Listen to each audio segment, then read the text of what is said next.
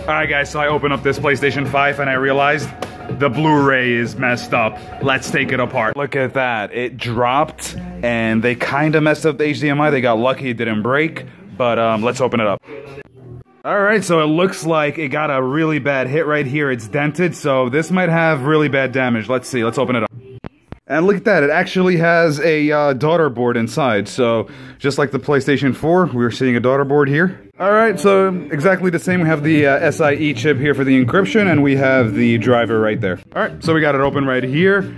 We adjusted this back to the original. Well, as on this, you can actually use a screwdriver here and adjust it backwards to the original position. Alright, so assembled the system enough to test. And here it is, we're testing it. It takes the disc in, it spins it. It does detect it's a PlayStation 4 game.